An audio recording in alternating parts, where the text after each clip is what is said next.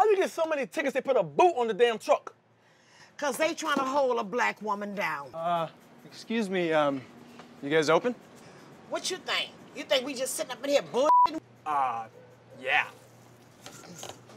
White boy, I like you. You my I'm gonna fix you what you need. What you need?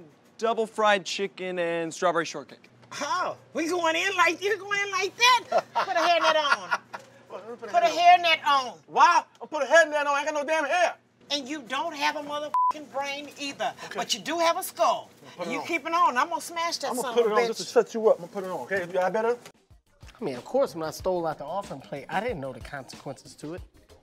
You know, I didn't know that the Lord would deal with me the way that he did, but he did. He started doing all types of stuff, man. I got hooked up on that started sniffing it, then it got to a point where that didn't do anything, so I said, put it in my butt. Welcome to Club Sober. You know, AA should stand for always ass.